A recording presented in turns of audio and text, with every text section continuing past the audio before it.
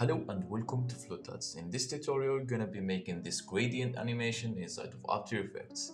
Many of you know that you can achieve this effect by using the 4 gradient effect on top of the circle of any shape you want and easily animate the pinion points and you can have this result. So in my case, I'm gonna use images instead of effects. So before we start, I'm just reminding you that you can download this project file and other project files from my Patreon for just $1. And let's get started. So first, let's create a new composition. Let's make this 1920 by 1080 and call this main. Click OK. Then what we're gonna do, we're gonna create a circle. And we're gonna change the size of it to 650 by 650.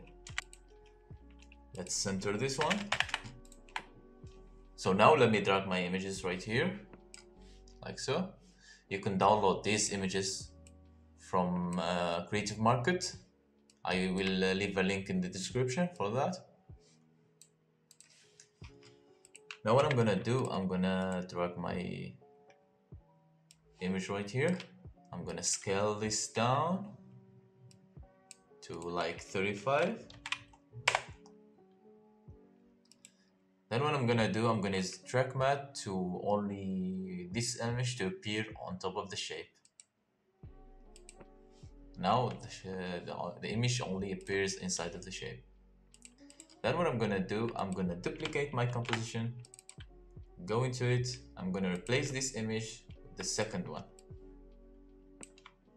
Now we have two compositions with each one with their image, or gradient image. They call it holographic graphics PNGs. Now what I'm gonna do, I'm creating a new composition, call this all. And I'm gonna drag both of these inside of my composition. Then what I'm gonna do, I'm gonna put the first one underneath the second one. It's self-preferences, you can do whatever you want. Then the trick is to change the mode to hard light. Then what I'm gonna do, I'm gonna just create a rotation keyframe at the start. Then I'm gonna go 5 seconds later, I'm gonna create another keyframe. The first one is gonna rotate 360.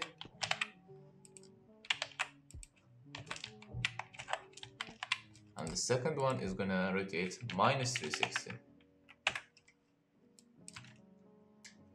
And now you have the effect of these colors blending on top of each other.